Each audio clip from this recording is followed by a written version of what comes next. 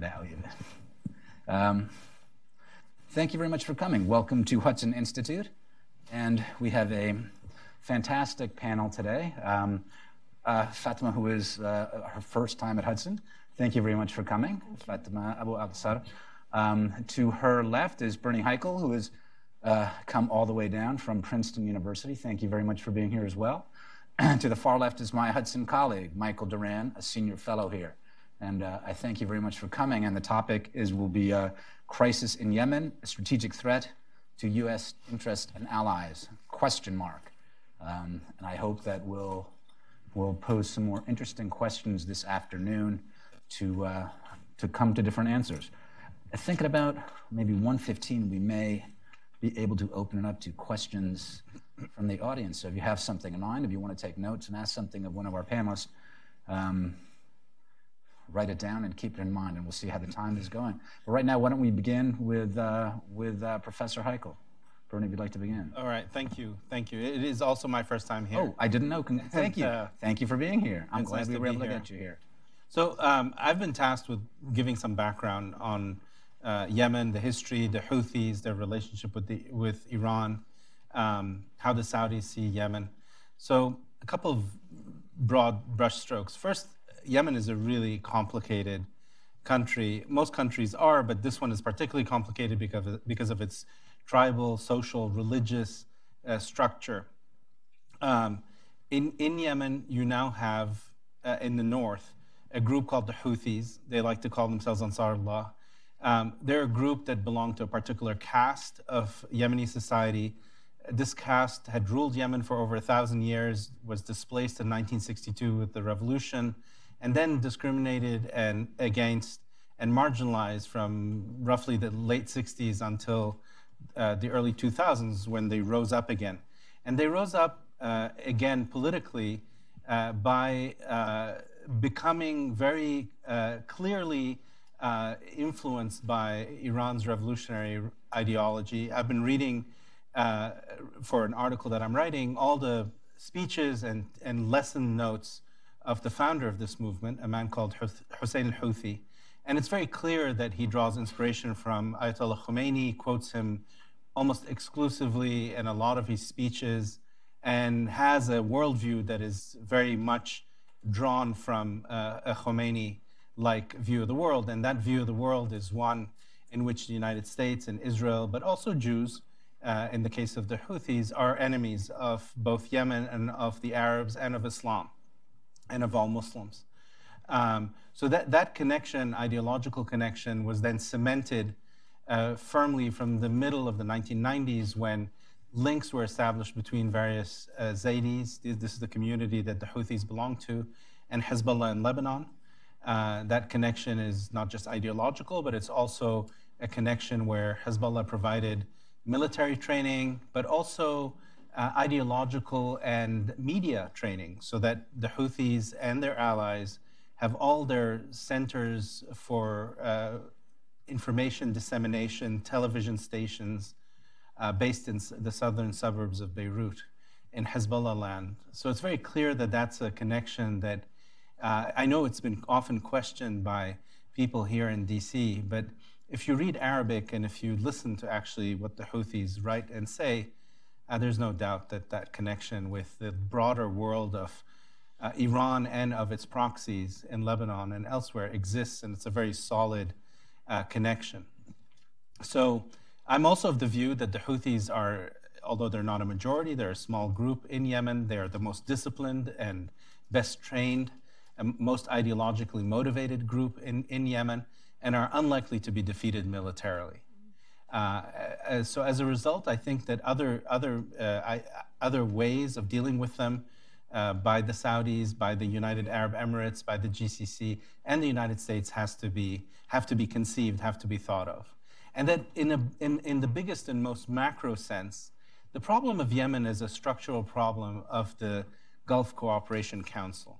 You have the most populous nation in Arabia, which is Yemen, that is the poorest and has never been fully integrated into the labor market of the GCC, has never been fully integrated into the economies of the GCC, and that to really ultimately tackle the long-term problems that are structural, developmental, economic, and political, you need a GCC-wide approach to tackling Yemen. It is the GCC, that is the Gulf Cooperation Council, countries that will ultimately have to pay the price for rebuilding Yemen, for fixing Yemen, and for getting beyond this stage.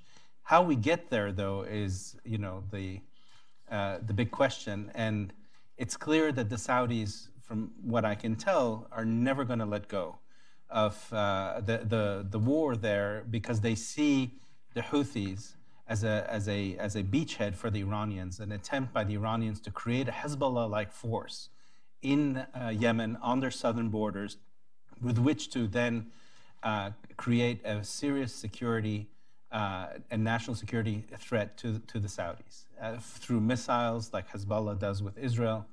And that, I think, has to be appreciated. And unless one takes into account how the Saudis see this situation, one can't think beyond a solution, beyond the solution of warfare. And that's what I think needs to be done at this stage. So I'll end there. Bernie, thanks. That's terrific. I mean, I think it's especially important to, well, one of the things we're going to want to come to is U.S. policymakers and how they perceive the situation, if they take this seriously, or if they're perceiving it a different way, if it's a political fight in Washington, and how important this is for a central U.S. ally. So thanks for a great introduction. Fatima, if you would like to follow up. Yes, thank you so much for having me here. And thanks for coming. And thank you for your presentation. I think that was a perfect snapshot or just summary of people who may not have in-depth experience on Yemen. You covered almost everything. What I would like to touch on is one thing you've mentioned, is that there is no military solution to this conflict. And it has proven to be a very devastating conflict. But also, we're having problems in having a political solution to the conflict, too. It has been 5 years, and there isn't enough incentives for the Houthis to come to the negotiating table. And when they are, they've proven that they are not sincere. Part of that is because there is ideological alignment with Hezbollah and Iran that is preventing them from doing so. Historically, Yemenis have had no problem hashing it out together and resolving their issues and their conflicts. But I think the geopolitical component here from Hezbollah and Iran is really a dangerous one and has complicated matters in Yemen. And so, one thing I like to think about is with this status quo, which I am a little bit pessimistic here in terms of how I see the future of Yemen. I think that the Houthis are likely to remain the de facto authority on the ground, given the reluctance of the international community to solve this either militarily or politically. What would the future of Yemen look like? What would the relationship between Yemen and the United States would look like? And what would the security, of the Gulf, how is it going to be affected? And it is very clear from what we see today is that Houthis' core belief or core track to legitimacy is through force. It is through force in 2004 that they have started their rebellion and continued that for six wars between the government of Yemen and the Zaydi or the Houthi community, not the Zaydi communities, for about 10 years. And then during the Arab Spring, different factions in Yemen recognized that the Houthis were marginalized by the state and acknowledged that, and that through the fights with the government, through their fighting with the government, they were wronged. And young Yemeni citizens wanted, through a political reconciliation process, to help the Houthis become a state, a legitimate, credible state actor. But shortly after the national reconciliation process, which was known as the National Dialogue, the Houthis have decided to carry arms against the state. So they did seize a very vulnerable time in Yemen where Yemen the new transitional government after the Arab Spring had no army that they can depend on. The institutions were weak, and they struck at the right time and the right opportunity and just took over the country largely without any resistance. And this is because they understand that the only language that they were able to communicate with was force. Since then, the Houthis have proven to be brutal dictators, almost as brutal as Bashar al-Assad in Syria. And they've empowered, basically gave Iran a perfect opportunity to attack Saudi Arabia through virtually, almost no cost to Iran. Iran's empowerment, I mean, there's an ideological alignment between the leader of the Houthi militia, Abdul-Malik al-Houthi, and Iran. And, with that comes, not only is there material support through ballistic missiles to this movement and arms that are smuggled through the borders, but there's also an ideological component. One thing that Western media doesn't necessarily understand is that the Houthis feel that they have a divine right to rule Yemen. They want to return it to maybe something that looked like before 1962, to theological imamate, where Abdul Malik al-Houthi becomes the supreme leader of this imamate, and maybe have a sham, president like Ahmadinejad, somebody that they could appoint, and have a parliament that is largely under their control. But it's a process whereby they would be the absolute theocratic monarchy in the system. And this is not the makeup of the Yemeni system. Maybe not a lot of people know this, but Yemen, since 1990, since it was unified, the North and South, has embraced pluralism. So there are different Yemeni political factions, such as the Congregation for Reform, which is the Islah Party, or the Socialist Party, or the General People's Congress. And all of the different political parties that are there, if they're not, many of them don't see eye to eye with the Houthis, many of them don't want the Houthis as the de facto rulers in Yemen. They recognize that the Houthis could play a role, but they can't have monopoly over the system. That would be extremely dangerous. And the Houthis, with their theocratic system, do not tolerate dissent. From the Stockholm peace consultations that were brokered by the UN last year, the Yemeni government that is exiled in Saudi Arabia had called for about over 7,000 political prisoners to be freed in a prisoner swap agreement. Now, these are academics, they're students, they are political activists, they are journalists. Everybody with an opinion that opposes the Houthis are imprisoned. And then also the Houthis they're sort of like intimidating people into submission, calling, anyone who opposes the Houthi state would often be labeled as an ally of the West or America or Saudi Arabia. That's actually a legitimate charge in their courts. Just recently, last Saturday, we were expecting there was a group of 36 activists, political activists, that went to trial merely for opposing the Houthis. And, one of the activists said publicly that they have been tortured in the Houthi chambers and asked for Yemeni people to help the prisoners. But it's falling on deaf ears. This person who called for that has disappeared, and we haven't seen him ever since. There is cause to worry because of the mass indoctrination that the Houthis are conducting. And again, Yemenis have never been fanatical. So this indoctrination starts with their chant. They have the slogan, which is death to America, death to Israel, curse on the Jews, and victory to Islam. This is their stated slogan. You could see it everywhere in Yemen, and it is the logo behind Abdul Malik al-Houthi whenever he comes on TV. And, I wonder, is this the type of state that we want to empower? Are these the type of governors that we want to empower?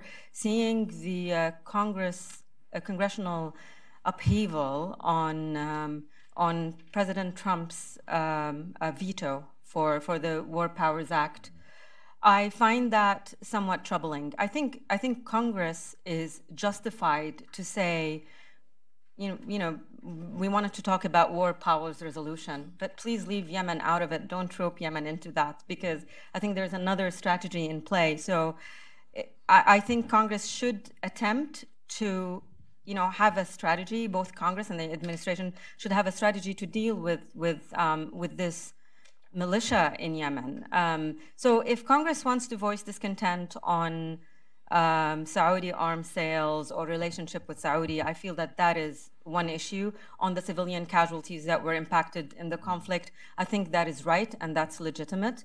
But also, you know, it's also right and legitimate for the President of the United States to say, don't leave Yemen exposed to Iranians' interest.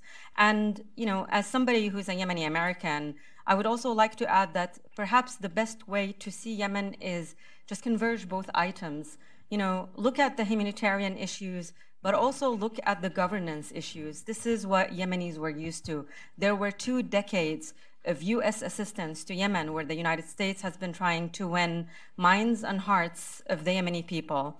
And they did it not through just humanitarian aid, but they also did it through governance programs that empowered political parties that really made Yemenis pioneers after the Arab Spring. You know, Yemen was called a model for the Arab Spring because of the National Dialogue Conference and the capacity of the society to come together.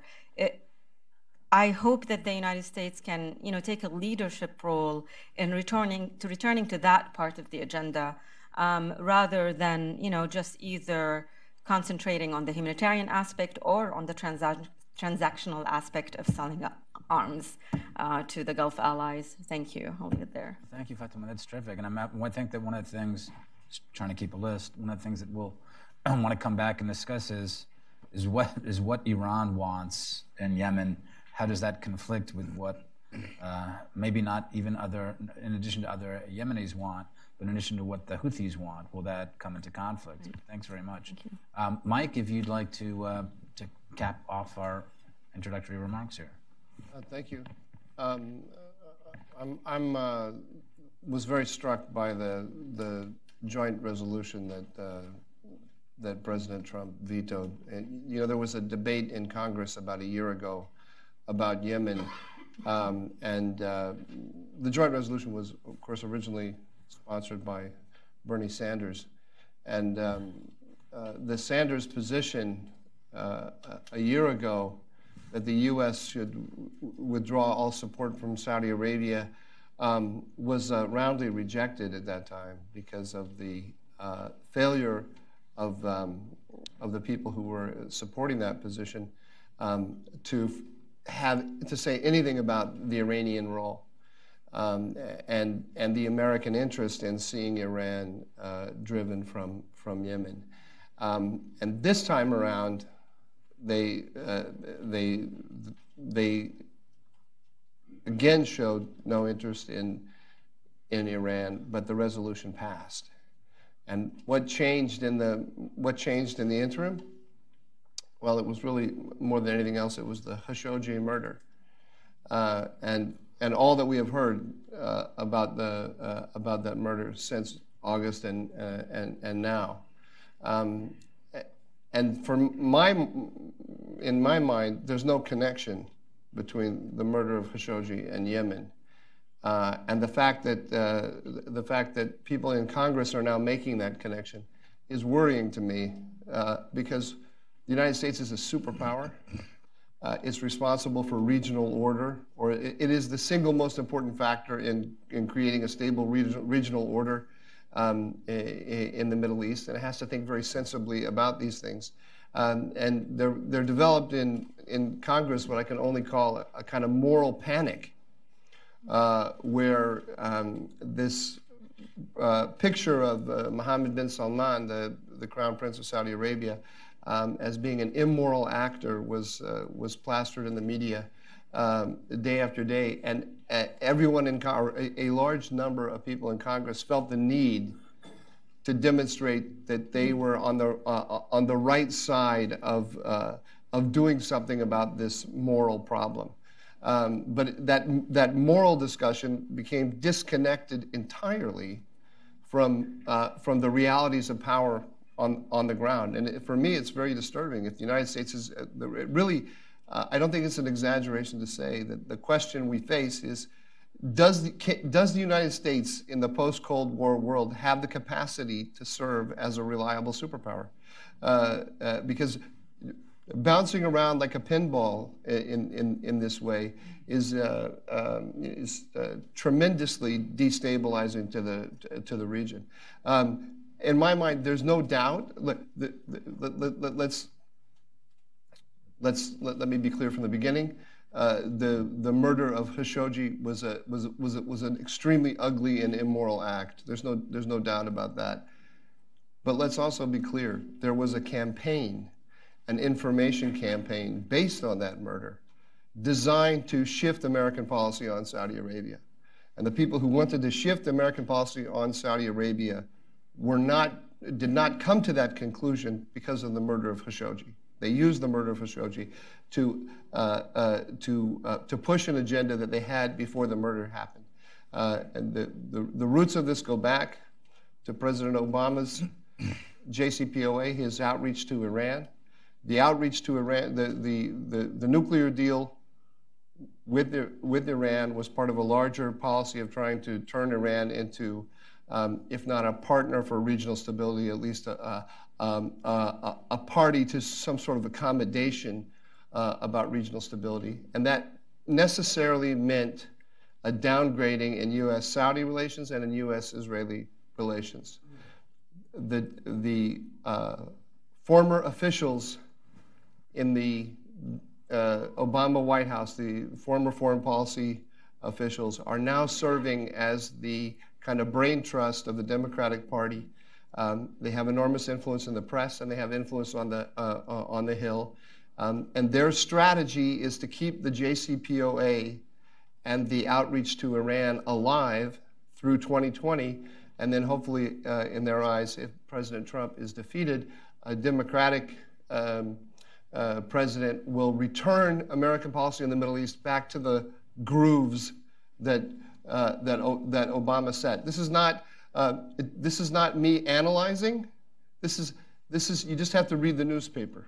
John Kerry, immediately after the JCPOA, John Kerry went to Europe, told the Europeans, keep the JCPOA on a low burner, and in 2020 we'll return to it. He went to Zarif, the foreign minister. It's quite an unprecedented thing for a former Secretary of State to go to an official who's a representative of a hostile power and say, hold on, we're coming back.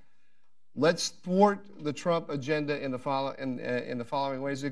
It's well reported, but it didn't cause what I think the outrage that it should have. So there's an effort to freeze any effort to move away, any effort to move in the direction that Trump wants, which is toward a containment of Iran, both economically and politically. There's an effort to thwart that. And the war in Yemen is a very important arena in which they want to thwart that, because there are two American allies who are contesting the Iranians on the ground. The Israelis are contesting them in Syria, and the Saudis are contesting them. The Saudi-led coalition, together with the Emiratis and others, is contesting them on the ground in Yemen. And so they launched this campaign around Khashoggi, said Mohammed bin Salman is unacceptable morally as a partner for the United States, and therefore we should pull our support for Yemen. But I mean, I would quote Senator Ted Cruz, who asked a very sensible question, the kind of question that a superpower should be asking, which is, under what circumstances do we want to weaken Saudi Arabia? and in particular Saudi Arabia vis-a-vis Iran? Are there any set of circumstances where we think it's a good idea to undermine the Saudis and give advantages to the Iranians? Now, my answer to that question is no. Can't imagine that. So then the next question is, how what do we want from the Saudis in Yemen? What is the outcome that we want? Do we want an outcome where we have a Hezbollah-like force on the Red Sea, controlling threatening our shipping, the shipping of our allies in the Red Sea? Do we want a Hezbollah-like force with rockets and missiles that can hit Riyadh? Saudi Arabia is a country of 32 million people. It's a G20 economy, and the Iranians have introduced weaponry into Yemen that can hit the capital there. Is there any circumstances under which the United States would think that that is in the American interest? Again, I think the answer is no. So for me, everything flows from there. We want the Saudis and the Emiratis to win in Yemen against the Iranians. We care about humanitarian issues and other issues. If we care about humanitarian issues, then is pulling support for Saudi Arabia going to make the humanitarian situation better? No, it's not. Is pulling the support for Saudi Arabia going to get the Iranians out of Yemen? No, it's not.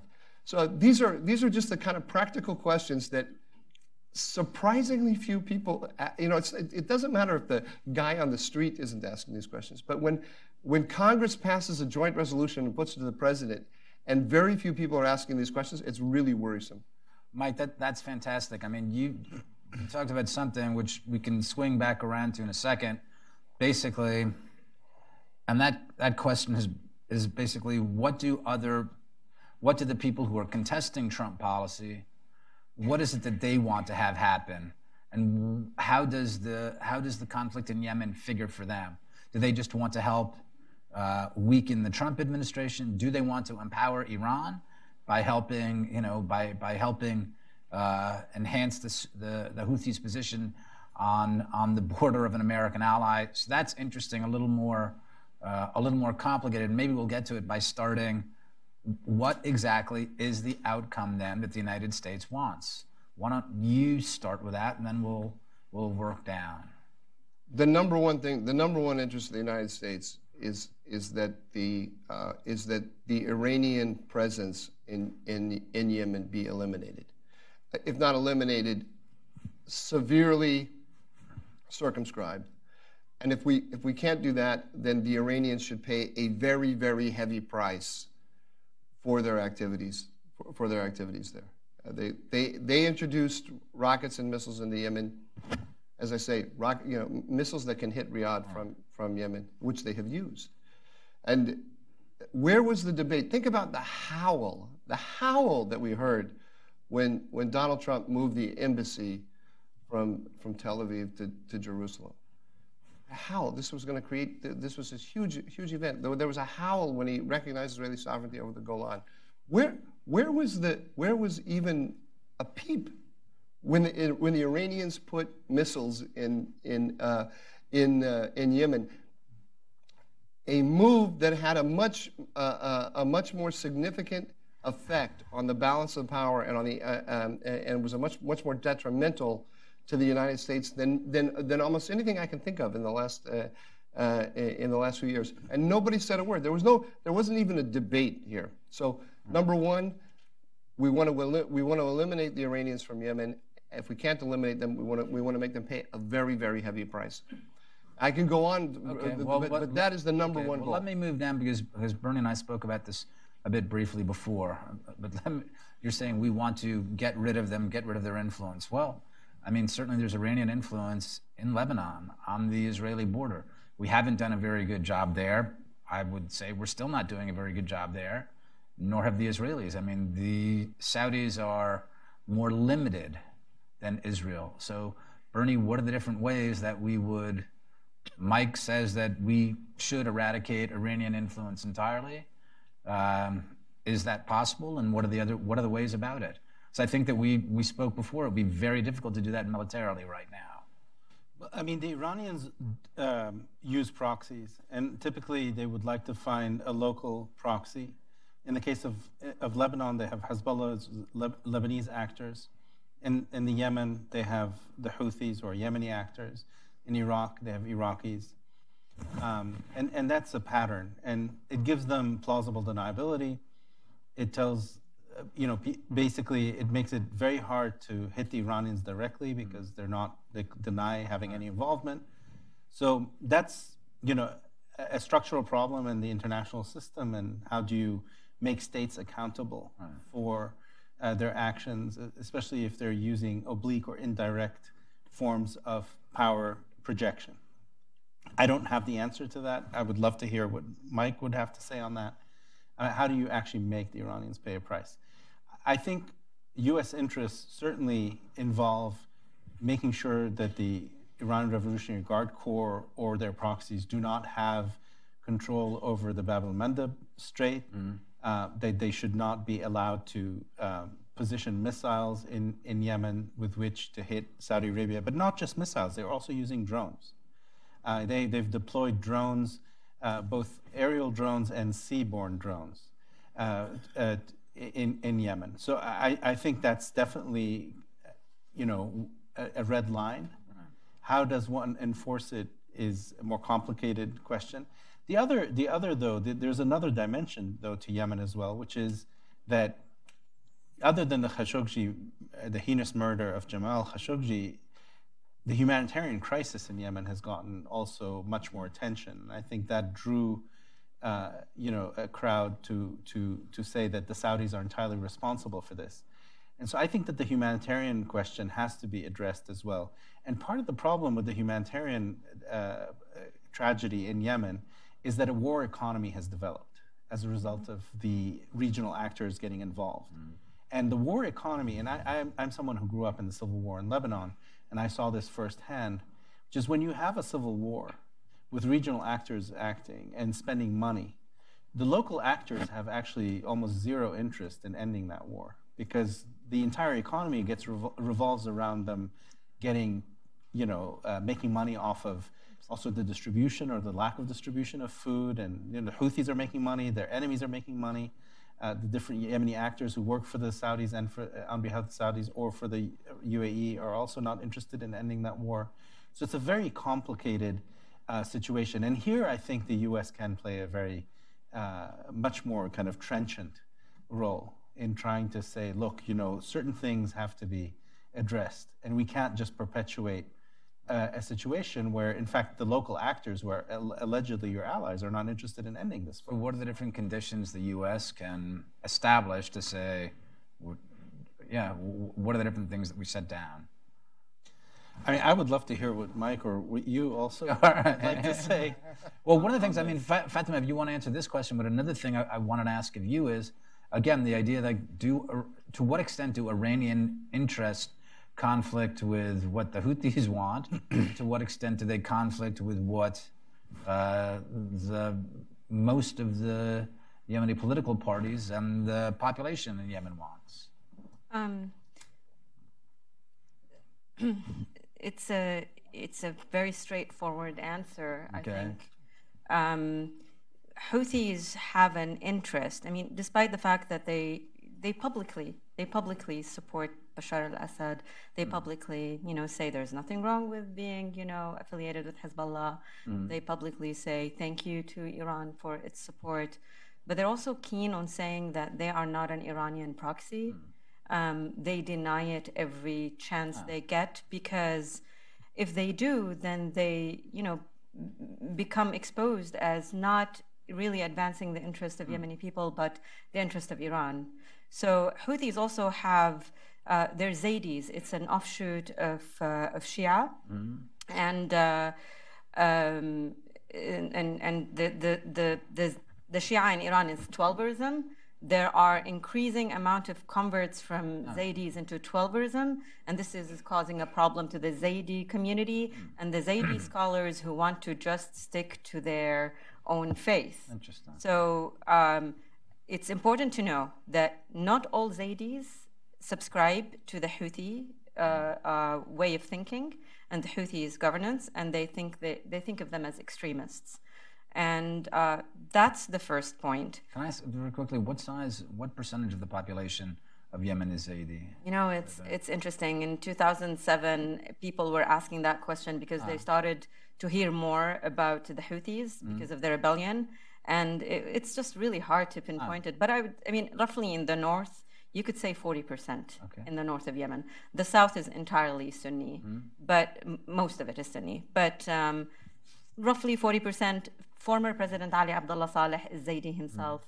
And then there is a difference within the Zaidi sect. There is a Zaidi Jarudi, which is, you know, the type of Zaidism where they believe that only a descendant of the Prophet has the right to rule Yemen.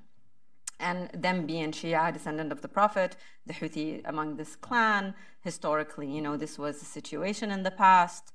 So I think Abdul Malik al-Houthi, who's the current leader of this movement, has a huge ego. And, you know, Iran is taking advantage of this, you know, them being protectorate of the Shia faith. And, you know, with his loyalty that came free of charge because of this ideological alignment, they just found a perfect opportunity in Yemen to advance their own interests. And I will tell you why Abdul Malik al-Houthi is not advancing Yemeni interests. It's because the mass indoctrination that I see is just, I haven't seen it anywhere in Yemen before. You know, to see posters in schools and to see the curriculum is being changed in a way that would, you know, and for the kids, you know, wanting to chant "Death to America," that is just fanaticism of a different, you know, degree that we haven't seen in Yemen. The other thing is the child soldiers issue. They have no problem, and also, like, you know, just recruiting and enforcing recruitment for anyone. And I think, you know, people are just becoming fodder in this war. Anyone who has an interest in a political settlement or a future of the country is not going to behave that way. Can I ask, what do the, and I'll ask this of all of you, but you first, what do the Iranians want?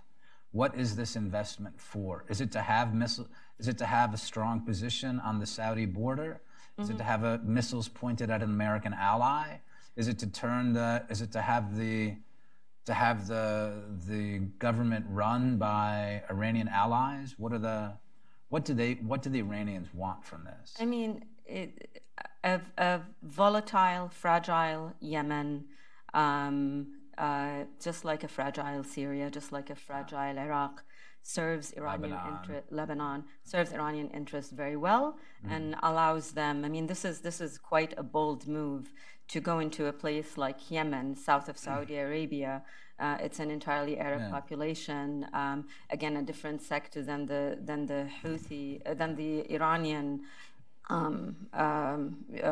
mode of or theocratic system, and to want to implement that just empowers Iran in the region, and it gives it more of just a foothold really south of Saudi Arabia. So, you know, and I think this serves Iran really, really well. I mean, Saudi Arabia is getting a black eye in the press. Public opinion is galvanized against Saudi Arabia. People think, and I should have said this first, people think that this is a Saudi war on Yemen. And I would like to, you know, just debunk this myth by saying it was the Houthis who have stated a coup against the transitional Yemeni government in 2014. So they became the de facto rulers, and Saudi Arabia intervened after Houthi and Saleh alliance, which is actually ironic because the Houthis' main grievance was against President Ali Abdullah Saleh, whom they have accused of, you know, being subservient to the United States. So they fought this 6 wars over 10 years against him. And then they allied with him. He cleverly jumped Yeah, aside. he killed their leader. He killed Hussein al-Houthi, and then they allied with him. And then when he was perceived as you know, after this alliance, after three years into the war, when he exposed their relationship with Iran, and when they sensed that he might be talking to the Saudis to negotiate a political settlement, they assassinated him in December 2017. Mike, do you look like you wanted to? Oh, I have lots of things to say. I'm sorry. Right. I thought he was going to step in and say something on Iran or something. On the question of why the Iranians are there, I think it's important to realize, first of all, that they have no history of interests in Yemen. It's an adventure for them. I mean, it's not like the Iranian position in Iraq, a country that is that neighbors Iran. They want it in order to, if you think about how Hezbollah serves them in the Eastern Mediterranean. First of all, Hezbollah serves them as a deterrent to Israel. They have 150,000 rockets and missiles pointed at Israel. Israel can't attack the Iranian nuclear facilities, for example, or if it did, it will be vulnerable to attack from Hezbollah. But Hezbollah also works, as we've seen since 2011, to preserve Iranian interests in Syria against the Sunni insurgents against Bashar al-Assad. They want to build the same kind of structure in Yemen. They can then use it to deter the Saudis, to weaken, to undermine the Saudis. But then they can also extend their influence systematically into the Red Sea. And ultimately, I think they like to control Red Sea shipping. If not control it, at least threaten it. And with these kind of fractured countries like Lebanon and Yemen, once they get a foothold, they can heat up the pressure. They can turn up the pressure or dial it back down at will, and that's what they would like. So you're right. We're not imposing costs on Iran for its behavior in Lebanon, or we've turned a blind eye, and they have built up this incredible structure there in Lebanon. The question we have to be asking ourselves right now is, do we want the same thing transferred to Yemen? Because that is what we're going to get if we don't do something about it. I'm still trying to.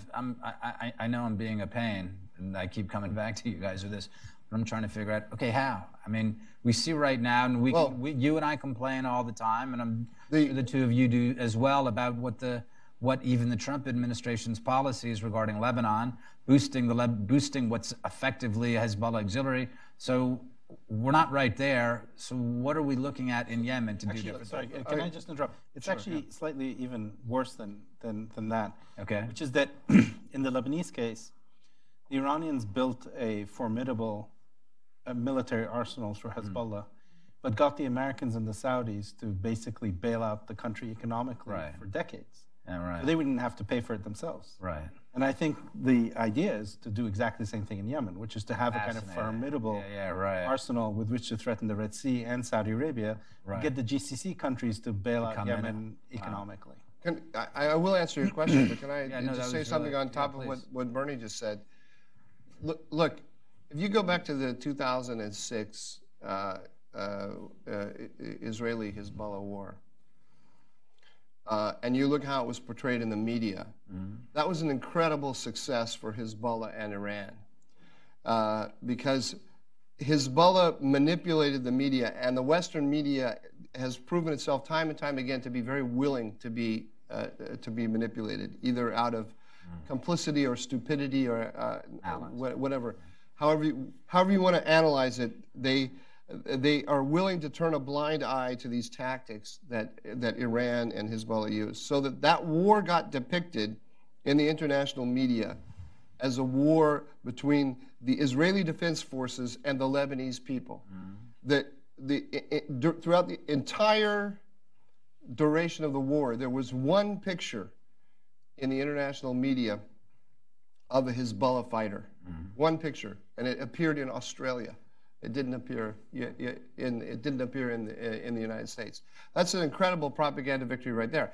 The Houthis have taken the Hezbollah and the Iranians have taken those techniques and they are schooling the Houthis in how to do it. And so the way this war is being depicted now in the West is a war of the Saudis and Emiratis against the Yemeni people. It's right out of the playbook, and it's not by accident, because as Bernie mentioned, their communications centers are in Beirut, and they are being tutored by Hezbollah in this. And the war is the coalition versus the Yemeni people, and the humanitarian disaster is caused by the coalition. Who in the international arena is saying that Iran is causing this humanitarian? The Houthis are killing civilians just as much as the coalitions, and the Houthis are using the civilians as human shields, just like Hezbollah does, and we don't call them out on it. Sorry, one last thing. I'm sorry. But the coalition is putting millions and millions and millions into humanitarian relief. Right. So it's just as Bernie said, right? The Iranians and the Houthis are causing this humanitarian disaster. Right.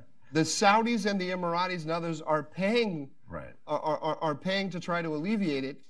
The Houthis are pocketing some of that money because they control the local authorities and distributing distributing the aid that's paid for by the Saudis and the Emiratis to their allies to strengthen themselves. And the international community still blames the Saudis, right? I mean, that's a fantastic. If you're the Iranians or the Houthis, it's a fantastic deal. No, this is something, but that's what I wanted to come to. That's great, because what Bernie was describing was the idea how they got the U.S. and the Saudis to go out and pay for it, pay to fix the country, and if we see that this is what they're trying to do with Syrian reconstruction as well, right? It was exactly the same play. It's like, whether it's the Iranians and the Russians, we're going to come in and we're going to tear something apart, and we're going to get everyone else to pay. But what we're talking about then is we're talking about, it's not just that the Iranians are pushing it in that direction, it's that we say, you've seen the debate here in Washington, people are, and in Europe, you see that people are keen to get in and start throwing money at Syria, right? Whatever bag men this goes through, whether they're Lebanese bag men or whether they're Syrian bag men. So then with Yemen, how do we figure out, and you were saying there are other answers to this, so instead of doing the same thing that we appear to have done the last 30 years, how do we say, wait, this isn't working? Look at where Lebanon is now. We don't want Yemen to be in that same place. What do we do? Maybe to start, would be good to focus on the local dynamics, because the more that we talk about the role of Iran and Saudi Arabia, the more that we forget about Yemenis and what they're suffering from on the ground. And, there's enough evidence that tells us that the Houthi as a governing authority are catastrophic, and they've been fighters, but they're not good in governing the areas that they control.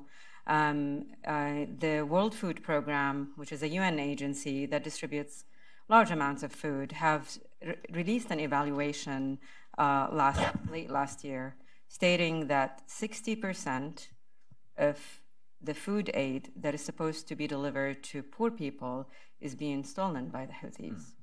This is an epic failure. This is just one aspect. I mean, if it's 60%, you can pretty much say that that's actually maybe an underestimated number. This is part of the economy you guys were talking about. That this is one of them. In terms of the cholera, of course, I mean, this is where, when Bernie was talking about the corruption and the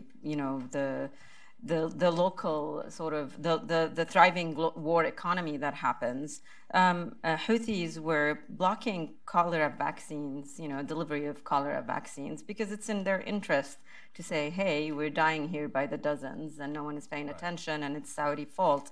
They have a role to play in all of this. Again, their use of child soldiers, their monopoly of power.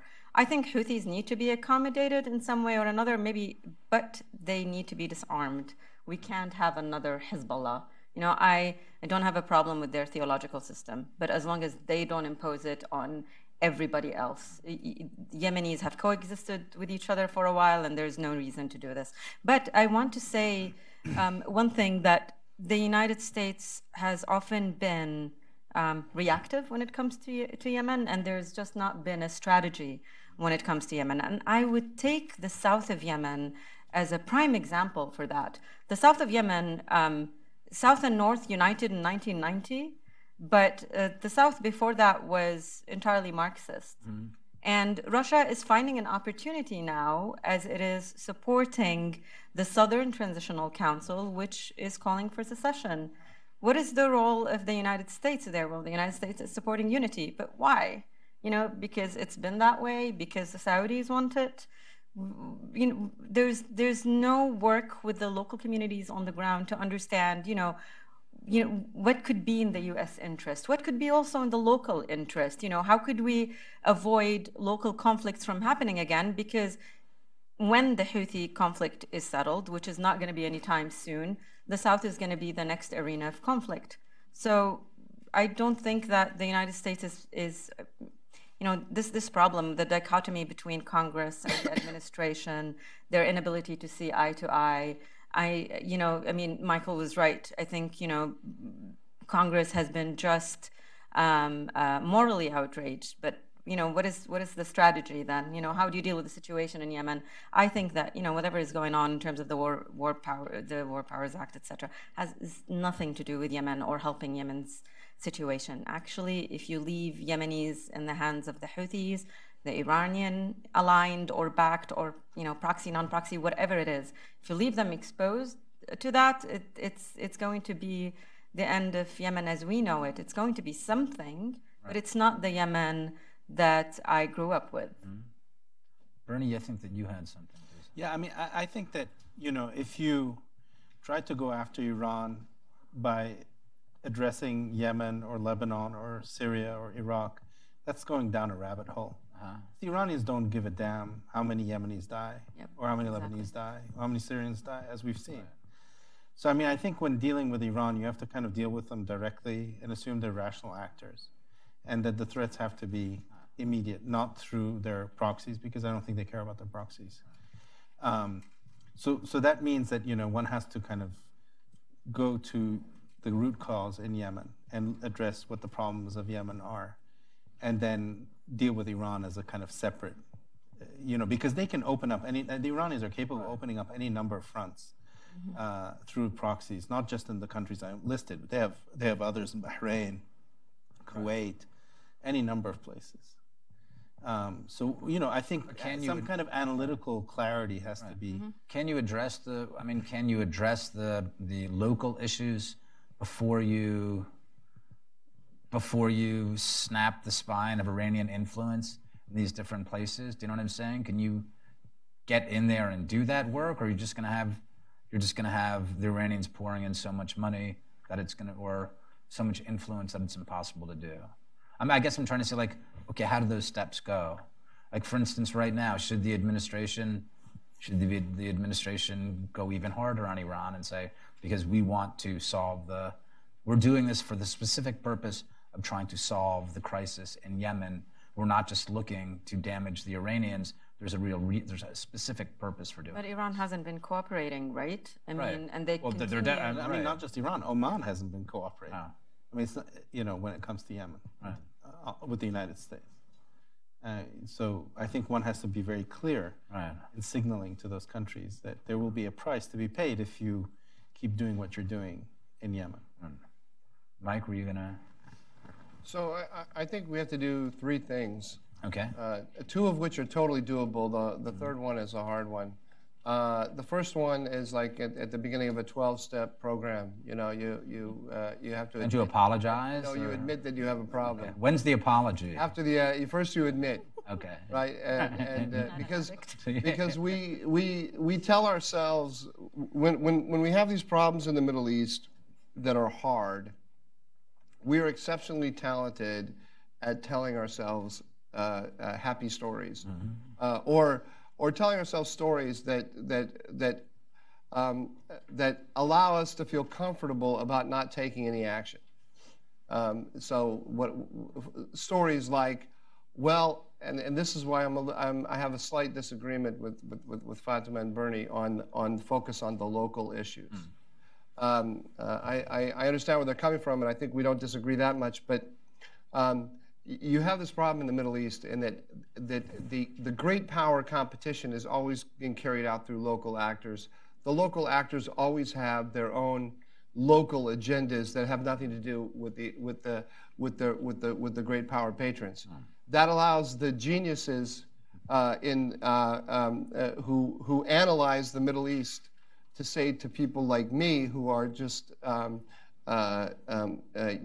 simple-minded oafs, that it's really very complex, and you're seeing a very simple great power game here, but you have to understand that Abu this is against Abu that, and that Abu this, Abu A has had a conflict over this water hole with Abu B for 150 years, and if you don't understand that, and then you get lost in this incredibly complex local landscape, and what happens then is that you don't take care of you end up focusing on some local agenda, and then you don't take care of the great power issue. And that there's a laboratory of this right in front of our eyes. And there are two, which we've seen in the last few years. One is called Iraq, where we were always going to put together the new Iraqi political system and create the new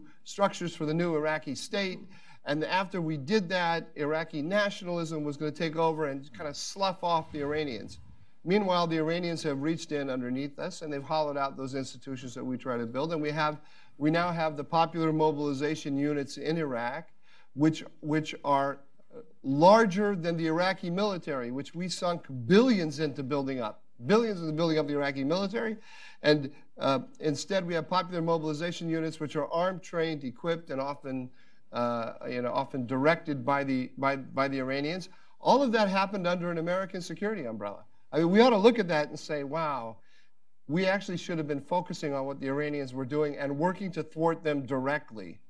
If you don't say thwarting Iran is the #1 goal and everything else is subordinate to it, okay, right, you'll never do it. This brings us to another problem, though. We're going a little far afield. I just want to say one thing, though. I have two other points. There's no way that's going to happen. You're not going to get two other. I can make it briefly. Okay, let's see. Yeah. No. Right. So first of all, when you say analytical clarity is Iran is the problem. Them building up a Hezbollah force in Saudi Arabia is what we want to prevent. The next thing is we have to do something about it. And look, we were attacked last year. The Houthis shot a missile at an American naval vessel from Yemeni territory, and we chose to define that as Houthis. We were attacked by Iran, and Iran has a ship disguised as a commercial vessel that provides command and control support to the Houthis so that they can target their missiles, right? We know this. We after this happened, we talked about designating the ship, right, as if it's a single rogue, vessel that's helping the right. PT 109. We have to grim up. We have to say we were attacked by Iran. They didn't succeed. That allowed us easier to kind of just sweep it under the rug. We were attacked by Iran. And we need to make that ship disappear, right? Preferably with a loud explosion, right? When Iran makes things go boom, we have to make things go boom too. Otherwise, everyone in the region sees that all the booming is coming from Iran and not from the United States. And then the third thing is we have to, contrary to Bernie Sanders' sponsored joint resolution, we have to help our allies on the ground to cause pain, not just to the Iranians, but to their proxies. When Iran does this to us and our allies, it has to pay a price. But the people who ally with Iran have to be seen as paying a price. And so when the United States forces the coalition to stop in its tracks rather than to continue its offensive against the Houthis. At the same time that Congress is howling about all that's wrong with Saudi Arabia. If you're sitting there in Tehran and in the Houthis and you see that, you have to say, whose side is the United States on? I am going to, okay, weirdly, I'm going to play the moderate here against you. How about? Are you saying I'm not moderate? No, you're relatively moderate. Yeah. Not as moderate as I'm going to be, you'll see. Look, when you're saying that we have to perceive that the Iranians are doing this and that, and you talked about Iraq before, right? You're saying that we did all these different things, and then all these institutions were hollowed out, and Iran took over. Isn't one of the problems that we're talking about, it's not necessarily a willingness not to make things go boom, because we're making a lot of things go boom. Right now, the essential structure is, it's a pro-Iranian structure, right? Like, we perceive that actually we can work together with Iran in different places. And I wonder if that's not an issue in Yemen as well. We see the Houthis like, well, who knows, we can work with them, because we really perceive the major problem in Washington, the major structural problem is, after all, the Sunnis. We've been bombing, we've been making Sunnis go boom for, what is it now, 18 years. So we have no problem with that. Right? Iran is hostile to the United. What? You're not arguing with me. I'm trying. Wait. What's the slogan of the Houthis? What is the slogan of the Houthis? Death to America. Death to America, death to Israel, a curse on the Jews. Right? It takes a certain kind of educated American to hear that slogan and to say, well, you know, you really have to understand that there's a really complex local dynamic, right? They're announcing what they think. It's not, there isn't, you know, there's always some local dynamic at play that makes all of the rhetoric unimportant. No, the rhetoric tells you what they think. And we're hearing the same rhetoric from the Iranians. They want to destroy the American. Look, we had the question: why do they want a position in Yemen? Ultimately, I'm not saying that they're thinking about this as tomorrow, 5 years, 10 years. Ultimately, Iran wants to rule over Mecca and Medina. They want to be. The Iranian regime sees itself as the leader of the entire Islamic world. It wants all of the Islamic world under it. Its aspirations are limitless. Its capabilities are highly limited, so it's not thinking about that today. But ultimately, that's where it wants to go. We ought to wise up and recognize that. We are in a geostrategic conflict with this entity. It has developed a very clever technique for getting us to turn a blind eye. When you say I'm not moderate, right? This is what I've never found a way to get to defeat this kind of rhetoric, right? I don't understand why, when the Iranians introduce ballistic missiles into Yemen, and when they fire on an American ship, and I say we should retaliate, that I am calling for an escalation. The people who escalated were the Iranians. I'm just saying we ought to fight back. That's not immoderate. I mean, that's not extreme. That's just common sense. Fatima, did you want to? It looks like you. There's a sense in Washington that there's an appetite for a war in Iran, and people are concerned about that, and I think rightly so. And if there is a war on Iran, you know, the Middle East region gets to pay the price for that. You know,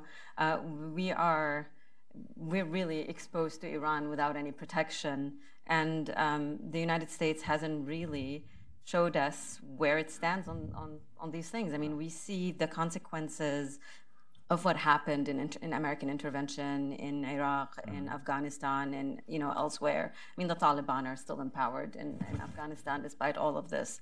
So, and I think if there's enough evidence to make us understand that actually if there's an Iranian change in governance, it's going to be from within, because there is massive unrest that the media is just not paying attention to. People are just not covering the unrest that is happening in Iran. And I think this is, again, going back to the local context. If you empower the people, with governance, effective institutions, I think that is a step towards change. I mean, I see, people rebelling against the mullah. I think, the action on the JCPOA, this year and the position that the Trump administration has taken was fortunate because, when Obama launched us into the JCPOA agreement, he didn't calculate or did not care to calculate about Iran's foreign adventures in the Middle East. That wasn't a point of his concern. And recently, I was actually very concerned. I had a discussion with a former U.S. military official who was telling me, it's not our problem to do anything in Yemen. Really, it's not our problem. It's just far away. That's Saudi a problem. So, not everyone is willing to take that risk, So I think it's a very important point because obviously this administration has not been. It's been critical of its predecessors' military adventures abroad. So that is an important thing. How to balance these different things. We see how important it is, Mike, for American interests and to push back on the Iranians. So how do you manage that with what, not just with the realities on the ground, but with what this administration thinks about the world and the rest of the world? I mean, Bernie, do you have I don't think that the policy that I'm calling for calls for a George W. Bush style. No, it doesn't sound interventionist. Yeah, no, I'm just trying to figure out. I would look. There's clearly a strong current of opinion in America among the people and among the foreign policy elite to pull back from the Middle East. America wishes the Middle East would just go away. And we had a policy based on that. It was called Barack Obama's policy. And he pulled the troops out of Iraq, cut a deal with Iran, and the whole and with the Russians, worked with the Russians, and we got, as a result, 12 million people displaced in Syria. We got refugee flows into Europe. We got the rise of the Iranians took over or became the dominant influence in Baghdad, and the Shiite-led government then began persecuting Sunnis, and we got the rise of ISIS in Iraq and in Syria, and America felt like it had to go back in again. So if you have a plan to leave the Middle East without putting together some kind of order that is acceptable to the United States, I would love to see it. Okay. Right? If it exists, I will support it. But that's a serious discussion, right? If somebody from the military wants to say, we have no interest in Yemen, but when Iran dominates the Red Sea and closes the Bab al-Mandeb, all of a sudden we're going to realize, oh, I forgot. Actually, America does have some. Should we be testing this structure now? I mean, it's interesting. You can say, well, we know, because you've spoken about this a lot. We know who our allies are in the region. You said before, you were talking about Israel. You're talking about Saudi Arabia. So is it possible that that's how the U.S. perceives the order of the region then? It's like extremely limited footprint. We're still going to keep forces in places like in our bases in the UAE and other places. But really our allies, that's what we're going to understand the Middle East. That's what we have to do. So limited footprint, work through our allies, Saudi Arabia, and I don't think anyone in their right mind would say that Saudi Arabia is a country that we can just forget about, hand it off to China and say goodbye, Saudi Arabia. If we say we have no interest in Yemen, then we're going to get Hezbollah in Yemen. Let's just be honest. Now, are we going to be comfortable with Hezbollah in Yemen? My answer is no. The answer that we're hearing from Capitol Hill is, oh, that won't happen. That won't happen because if we stop supporting the Saudis, this thing will the natural distance between the Houthis and the Iranians will lead to the Houthis to throw away the Iranian alliance, just like the Iraqis have thrown away. I mean, this is me saying, just like the Iraqis have thrown away the connection to the Iranians, just like Hezbollah has thrown away the connection to the Iranians. That's just ridiculously wishful thinking. Bernie, did you want to respond? Okay, I think, why don't we open it up and see if there's any questions right now. Let me see, the gentleman in the second row, can you wait until you get a microphone, please? I'm Peter Humphrey, an intel analyst and a former diplomat. Michael's exactly right. The long game here is Shia control of the holy places. And the Houthis, once they've solidified their position, will pay the Iranians by giving them a place to put a strong base on the border. That's what this is all about. Mm-hmm. It will be very, very hard for Iran to give that up. They've been fighting for that for a century. The question is, I'm really disappointed with Western journalists who keep referring to Yemenis as Shia. As you pointed out, the strain that runs strongest is Zaidi. And a Zaidi mosque in downtown Tehran would be mocked because the differences are so substantial. You broke off hundreds of years ago and you're still calling them Shia? Why can't we wake up every journalist in the West? Stop that. Every time a newspaper does it, I send them an email and it has no effect whatsoever. Okay, is that your question? Why? Yeah. Why can't we wake up the? I'm gonna add, Fatma. Why can't we wake up the journalists? I mean, it's a simple way of thinking about it. You know, it's easier to say Sunni Shia as opposed to saying, you know, Zaidi, offshoot of Shia. They're fivers and those are 12ers. So I think it's just an oversimplification. But what I don't like seeing in the media by Western journalists is when they assume that the Houthis speak for all the Shia or for all of the Zaidis in Yemen. That is just not accurate. They speak to their network. Yeah, I think that's actually the important point, because I'll just say, as a journalist, I mean, some of the times you can get too far, if you continue to get too far into the, I hate to say this in public, but I basically agree with Mike on this, that the important thing is to look at for United States interests, to look at the larger power dynamics, right? In a way we can get too far into the details and miss the more important things that are going on. And I think that what Fatima is saying is that the idea that, that everyone in Yemen supports them, that's incorrect. Gentlemen up here, Mr. Husseini, can you wait, please, for a mic? We'll bring it. Ernie, this question goes. How efficient was the late defense minister, Prince Sultan bin Abdulaziz, in managing Yemen? And the fund that he was managing as well, and whether the Houthis were lucky recipients from that fund. Right. So the Saudis, regard and still regard Yemen as their backyard in the same way that let's say the U.S. With the Monroe Doctrine sees Latin and this hemisphere as part of its backyard.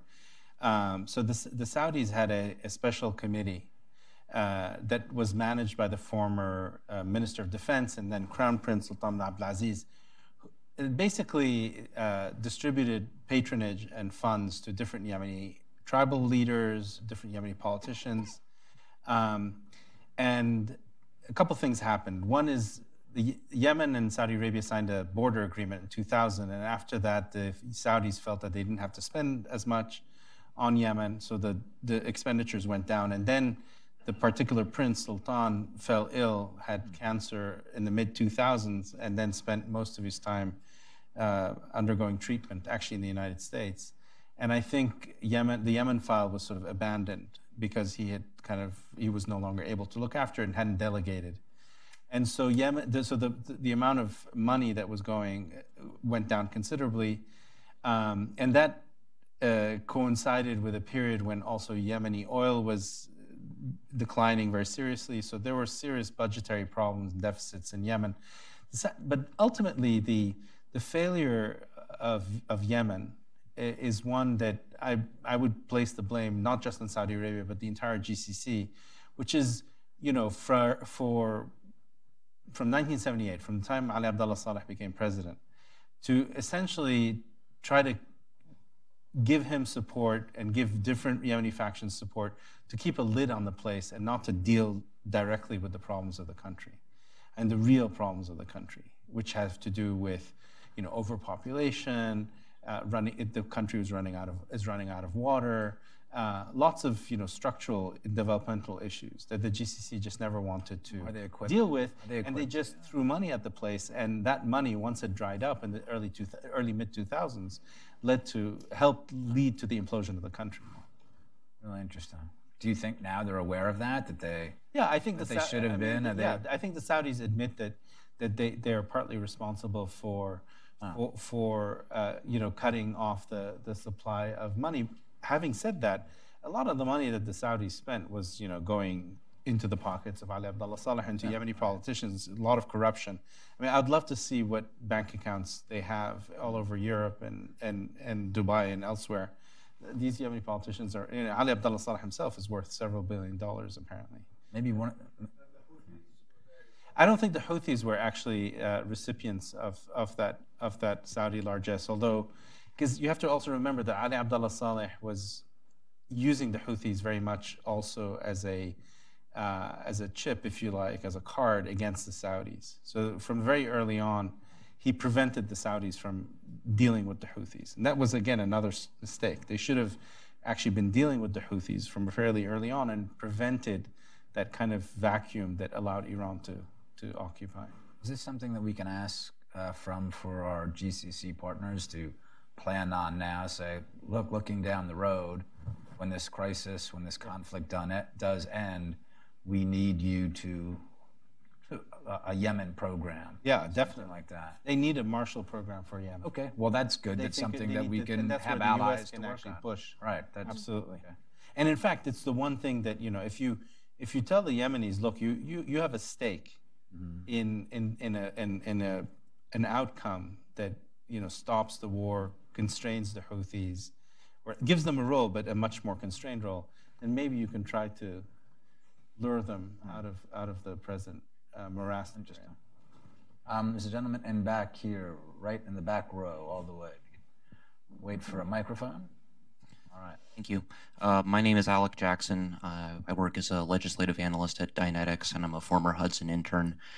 My question, well, to begin, I think it's important to remember that part of the reason that we are in this situation now is because the installation of President Hadi did lead to a lot of Yemenis perceiving, I mean, again, after the many wars, that the Houthis were marginalized and excluded from the Yemeni political process, and led to sympathy that might not otherwise have existed and enabled them to take power to begin with.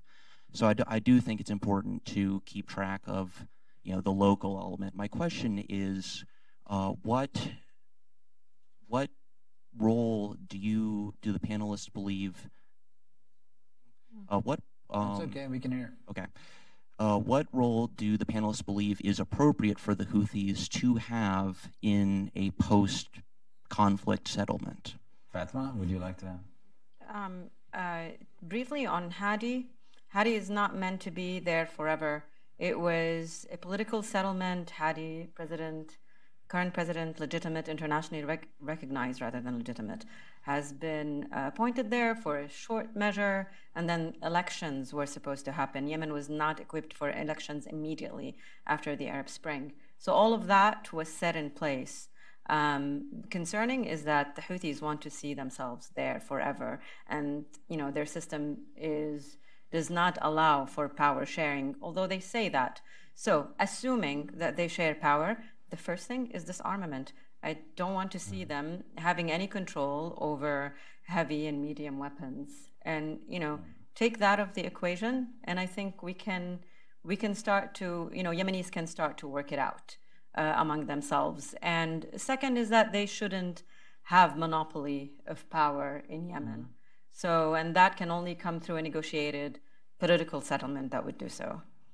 Did you ask something about that? No, I agree with that. I would just point out that they have been offered power sharing arrangements, which they have rejected because their appetite is limitless. So you can't get to that negotiation until you defeat them. They have to be defeated. If not defeated, at least wounded severely. Gentleman over here, right over here. Can you just wait for the microphone? Hi, Pat Span, just a retired IC type. I'm old enough to remember when there was an Aden in the South Yemen, and I keep thinking all the problems, not only here, but most of the Middle East goes back over 100 years when the British and the French carved everything up. Is there any possibility that the local autonomy and some sort of light federal government, central governments could develop? I mean, it seems like we try to put a strong central government on these countries, and they're artificial in the first place. The boundaries are artificial. Nobody paid attention to the ethnicities of the areas. And so it seems like it's a never-ending problem. They don't want, just like he just said, they don't want control. They don't. It seems like the only solution is either a whole lot of little countries or some very light central government with strong local autonomy. Bernie, would you like to take a stand? Yeah. So I mean, the one thing that cannot be said about Yemen is that it was a creation of colonialism. Yemen predates Islam as a geographical unit, and it has fairly well-defined borders and boundaries in the Yemeni imagination, that is, and in Yemeni historical writing. So I don't think that one can just blame it on the colonial. And North Yemen was never colonized for that matter, unless you consider the Ottomans to have been colonizers. But I think the idea of a kind of federal, less centralized political structure is definitely one that would be good for Yemen. One of the reasons the Houthis actually rejected participation in the initial offer that was given to them was that in the federal structure that was created, they weren't given access to the sea.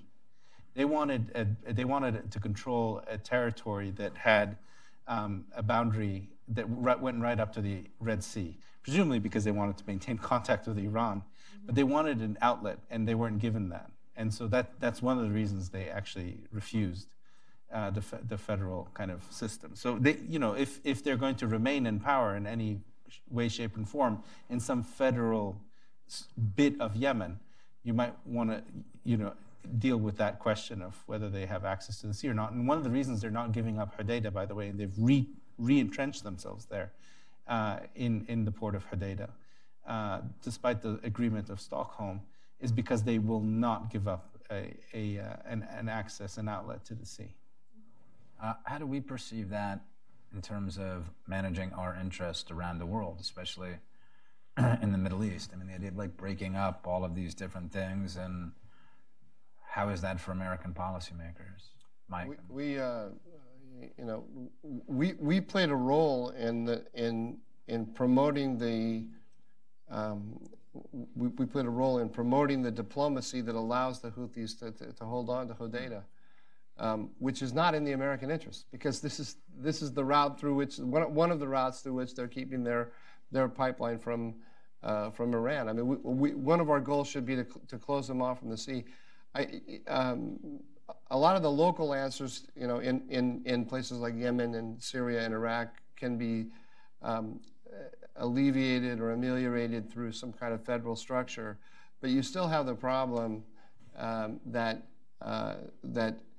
the local actors in each of the autonomous or semi-autonomous regions have no compunction about making their own foreign policy and making connections with outside powers. This is the problem. I mean, Hassan Nasrallah doesn't hide the fact that he has his own foreign policy with Iran.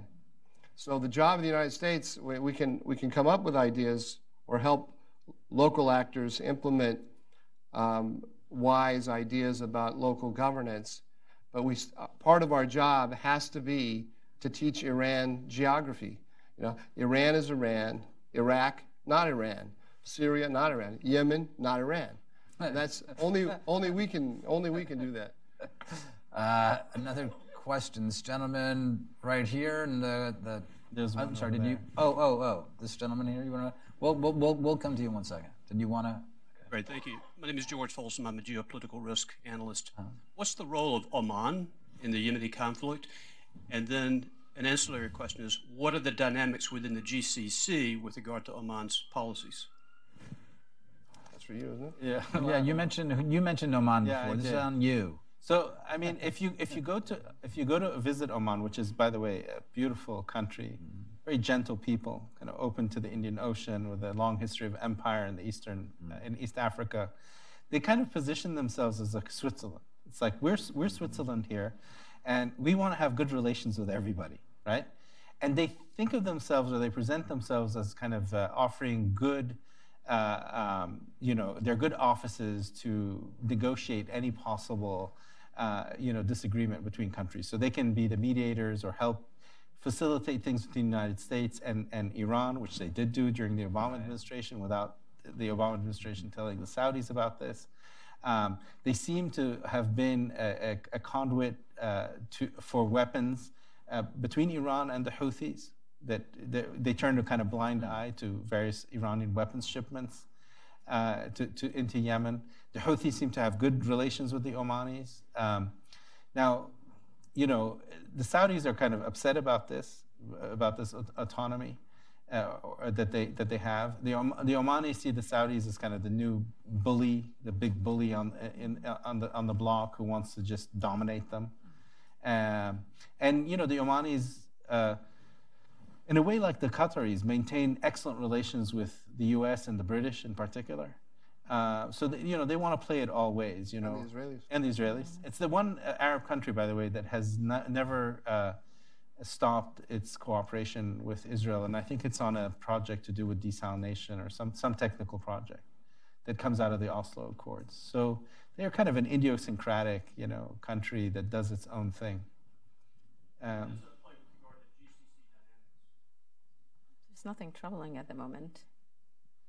Well, I mean, actually, when if Oman ever, which has less oil than many of the other GCC countries, if ever there was a real fiscal or financial crisis in Oman, which pegs its currency to the dollar, and it needs financial aid from the other GCC countries to bail it out, in order, for instance, to defend the peg. That's when I think the rubber will hit the road, and we'll see how the other GCC countries deal with it. Right now, the other GCC countries, Kuwait likes to think of itself a bit like Oman, as a kind of outlier that gets along with everybody.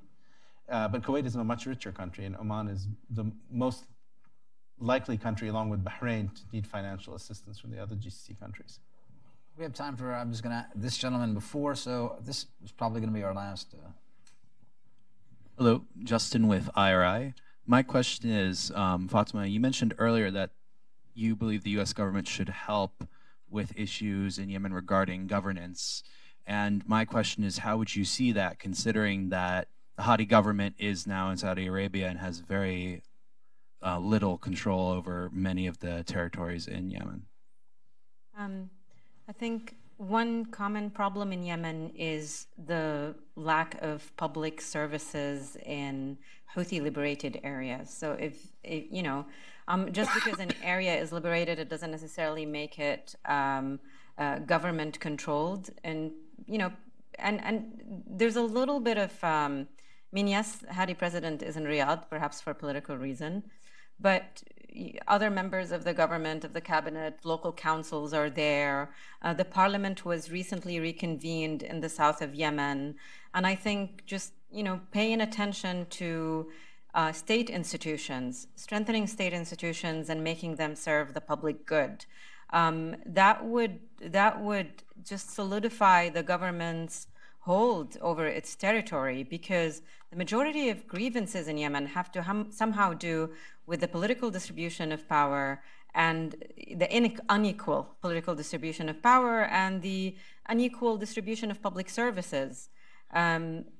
More attention on, I think the Arab coalition, the Gulf allies are doing great in terms of supplying humanitarian assistance, but they're not looking at political institutions and how they can help in that way and how they can help in stabilizing the country.